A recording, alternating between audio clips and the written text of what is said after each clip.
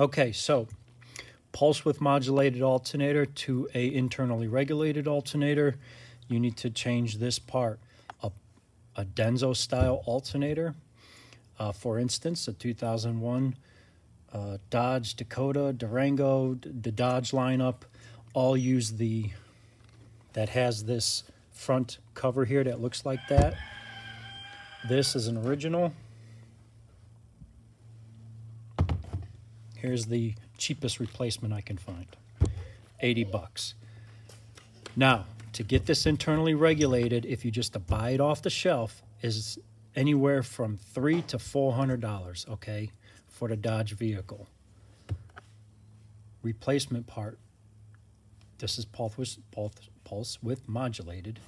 The replacement for this to make it a one wire, and it'll have 4 pins, is 16 bucks.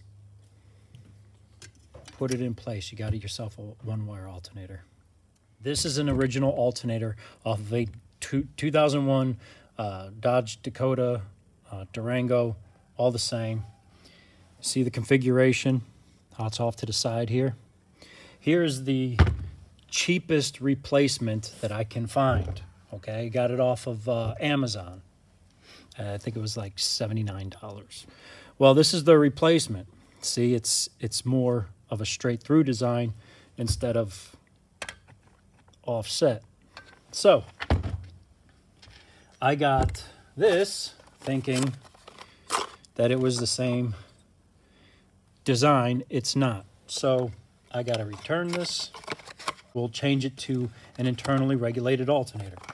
Now, the replacement for this, there are many replacements depending on what voltage you want. There's a GM style, okay, that'll go straight in and it has a straight connector with the 4 pins. There's also a Lexus style, which is a square pin, which is Toyota also. Dodge has their own, and depending on the voltages, like you can get a replacement, okay, you can get rid of the pulse width modulated regulator, and you can replace it with an internally regulated one. The GM part number, if you want 14.4 volts, okay, the GM part number is 12582024. Okay, that'll replace this and go in here like so. If you wanted, say, a 14 volt, okay, you want to regulate it at 14 volts, and you want a 6-second delay. You would go with a Denso part number 126600-3010, or you can go to a -3040 or 3361. They all have the first Denso part number 126600. It's either a 3010, a 3040, a 3361. Those will all have a 6-second delay and regulated at 14 volts. You can also regulate this at 13.7 volts, which is the Denso number 126600-7630, okay? Those are all internally regulated regulators. If you wanted to replace the pulse width modulated for internal regulated for 15 volts, you would go to a Denso 126600-0030 or -0031. That'll give you 15 volts. And that's the GM round connector out the side. So there's that one too for the alternator, okay? And they look like this. Some of them are offset. Some of them are gonna look like so, which I think this is the one for the Mini, if I'm not mistaken. Okay, the high performance Mini one you can get at Summit or whatever. So this is a different design than what was on the truck. I thought I would be getting this design, which is heavier unit. This is a lighter unit, probably less amps, but I'm not running a bunch of accessories on this truck, okay? This is just a Street Fighter truck. I'm not worried about a lot of accessories. They have different, for instance, okay? Let's just say that this would work with this one. You would have 3 pins. One would be for the light, one would be for the voltage, and one would be the stepper, okay, for the field. Now, depending on how much voltage you want, you put a resistor or whatever, but you can just get the internally regulated for the style volt or the amount of voltage you want, okay? You just got to do your research. There's about 15 regulators that'll fit this, all have different startup delays. Thank you for that. They all have different startup delays, whether it be 3 seconds, 2 seconds. They have a GM one that actually puts out 15.8 volts. They have a GM one for 14.8 volts. Like I said, you just got to do your research. Now, I will say this. Depending on the part number that you use, okay, that will determine the price, okay? Now, I can get a regulator that is internally regulated for $16, and it'll fit right in here, and it'll be regulated at 14.4 volts. Okay, that's what I want. If it's a Lexus, it's going to have a square pin. It's going to have 4 pins. Now, if you get the GM one, they want $60 because, you know, LS will use the style alternator. So, depending on the part number and style connector you want, is going to determine the price. I hope that helps. This is what I'm finding out. This is what I've done. So there you go. Just to further give you information on these alternators, here is one of the replacement regulators. Okay, you can see how that works. This is the internally regulated to get rid of the pulse width modulation. That one happens to be $24. You can get it online on eBay. Now, if you want to run a pulse width modulated alternator, okay, if you want to run one, here is what you need, okay, if you don't want to get an internally regulated. For the pulse width modulation, you'll need one of these bad boys, okay? You can mount this to your fender, make sure it has a good ground. Here's the part number.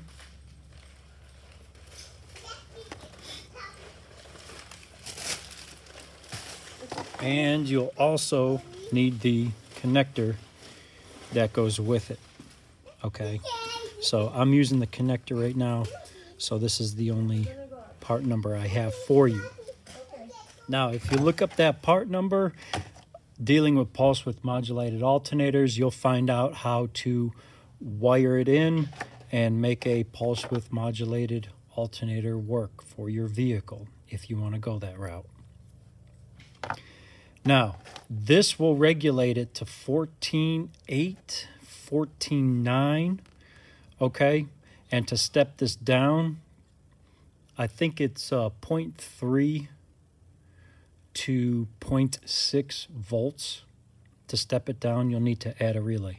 Again, there are many videos out there on doing this. The one I'm doing is just to replace this. So there you go. Let's find out what's in here. This is brand new, by the way. Bet it's just a capacitor or something. And something to take that pulse width modulated form and just give it a steady signal.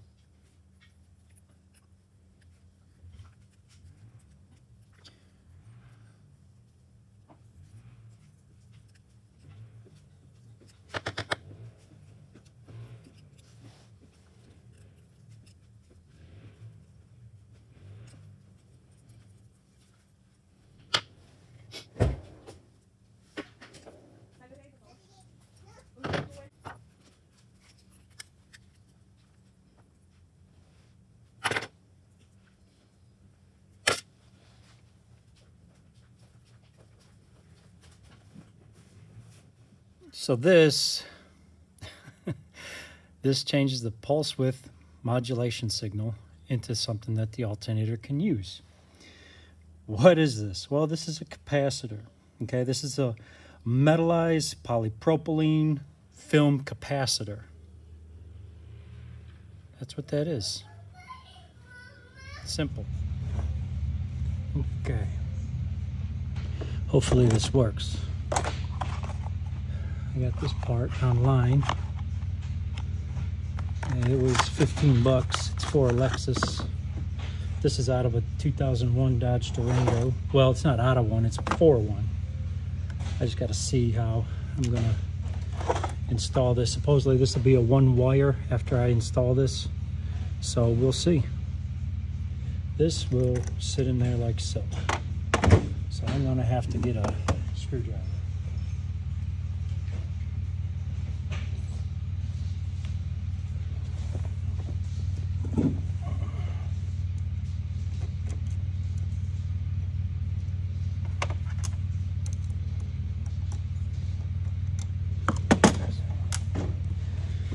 Alright, so, excuse my reach.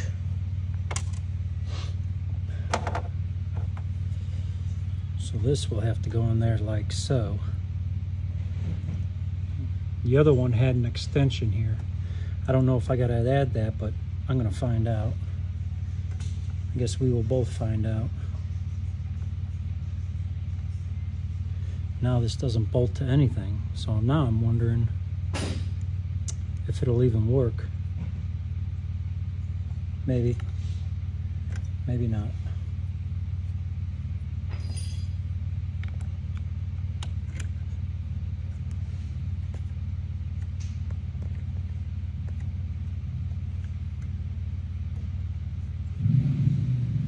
This will have to go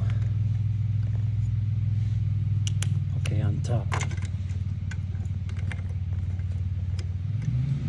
This will go on top.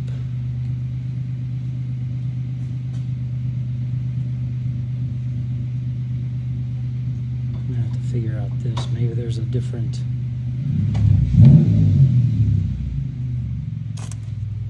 because what's going to support that? I don't know what's going to support that.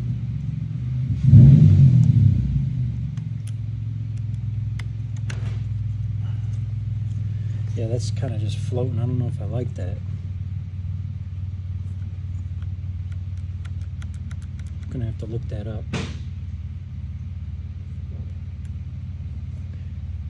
But if it works, it works.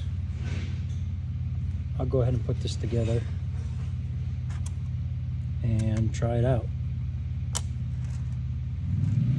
I mean, what's the worst that can happen? It blows up, right?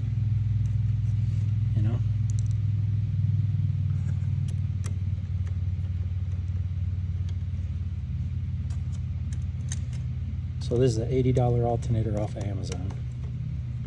Cheapest one I can find. And that will need to be soldered. It need to be crimped, but I'm not going to solder it just yet. I still got to test it.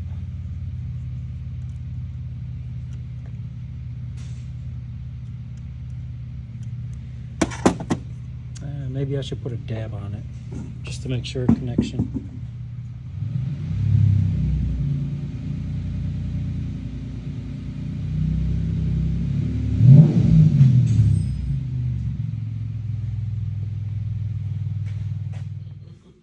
Wow. Yeah. Not reading good? Wow. All right, this is just Harbor Freight stuff. It's real low temperature. You don't want to use this for a final, but this is just a test.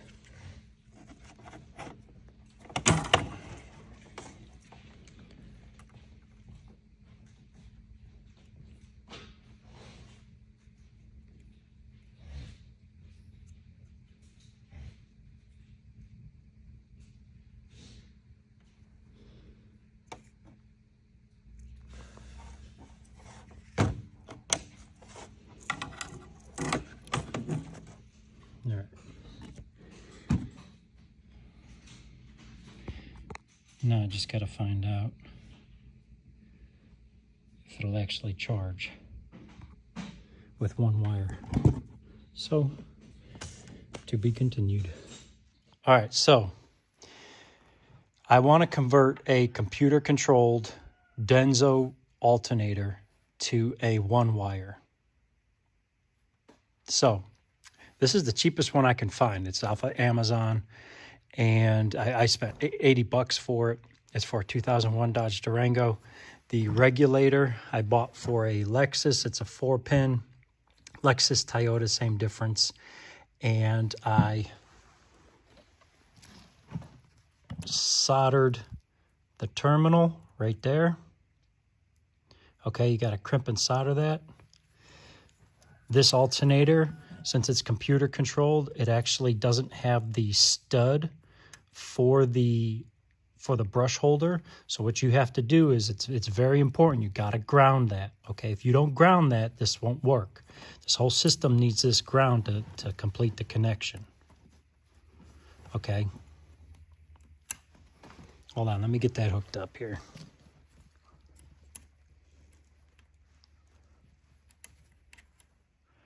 Just a tight space. All right, so the sense goes green to the power. Power goes to the power in the battery, okay? This is your ignition, okay? I got that to the power, to the battery. Now, what I'm going to do is, to excite everything, I'm going to ground the regulator body, okay? Remember where I put that pin? And I'm just going to spin it with a drill. And this is originally a computer-controlled alternator, and now, hopefully it works, is now a single wire. Oh, I got my meter right there. Just a cheap meter.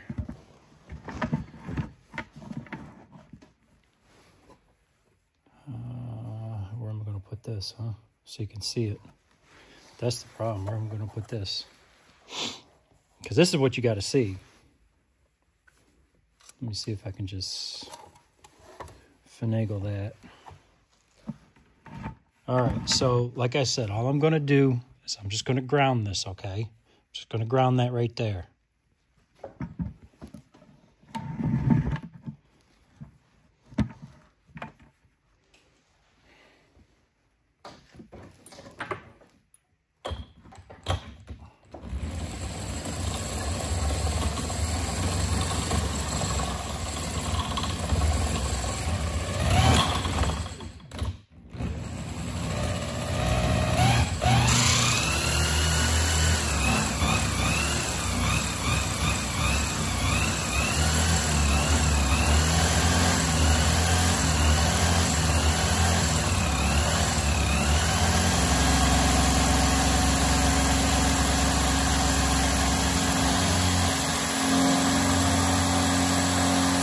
It's working.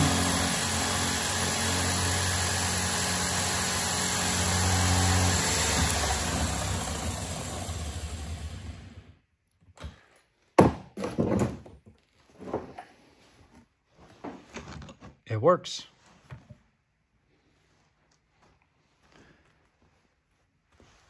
Wow. Okay.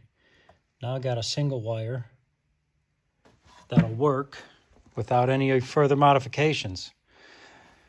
Now, you might be asking why I did all this, okay? So, in order for it to work before, you had to have a separate control box, and then you had a stepper down relay, and then another step down relay, okay? So there's a lot of wiring, and there's another box you have to mount on the firewall. And I think that's in my other video. I'll go ahead and splice it into this one. But yeah, it works. Cool. Now I don't have to buy a $300-400 alternator for a single wire that'll work with a Dodge Magnum.